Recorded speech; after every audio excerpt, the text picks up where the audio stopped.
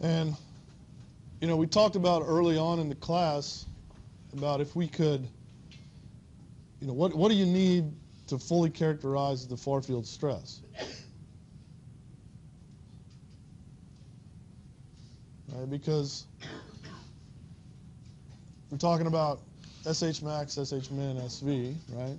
The principal stresses of the stress tensor.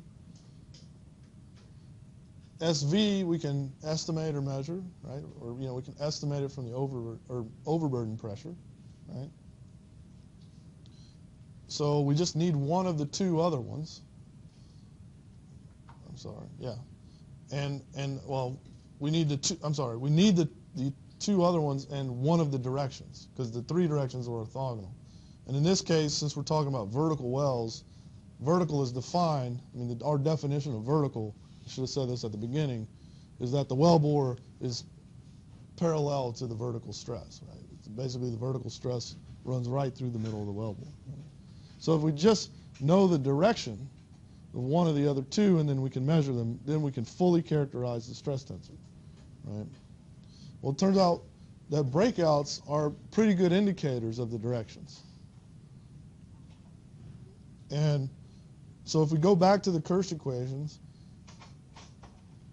and you would also, if my figures were in color, it would have been pretty easy to tell, and also from those plots, that the maximal stress in the field, you know, away from the wellbore, is actually right at the wellbore, okay? So the maximal stress, you know, stress decays as it goes away from the wellbore, as the one plot indicated. So as that normalized distance, A over R, was 1, as we go away from the wellbore, the stress decreases, right? So right at the wellbore is where it's maximal.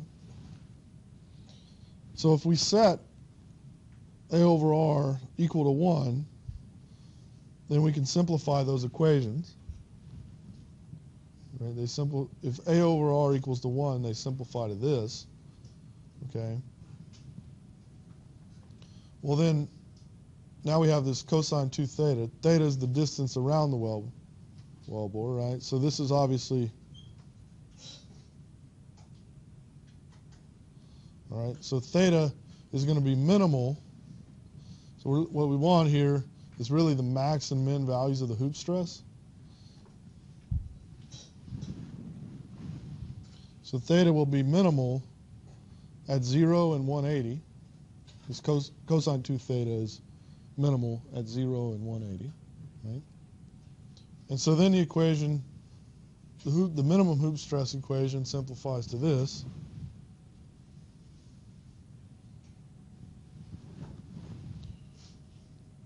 Likewise, it's maximal at 90 and 270. And so the maximum hoop stress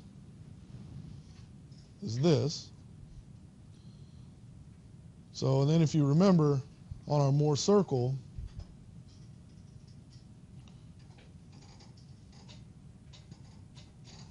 we have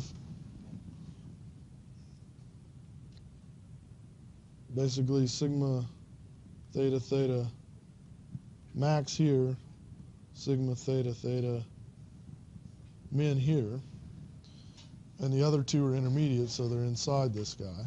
So really, this difference is what's going to, if we have an envelope that looks like that, it's the difference in the hoop stress that's going to determine if we fail or not. So if it's out here, okay? So our breakouts are going to be mainly dependent upon the difference in maximum and minimum hoop stress. So if we subtract those two,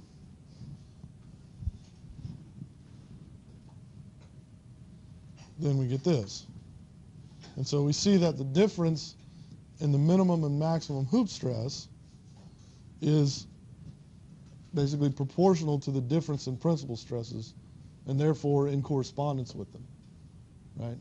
So it's just basically a factor of 4 difference between the maximum minimum hoop stress and the maximum minimum principal stress differences. So where you see breakouts are clear indicators of the directions of the maximum and minimum horizontal stress.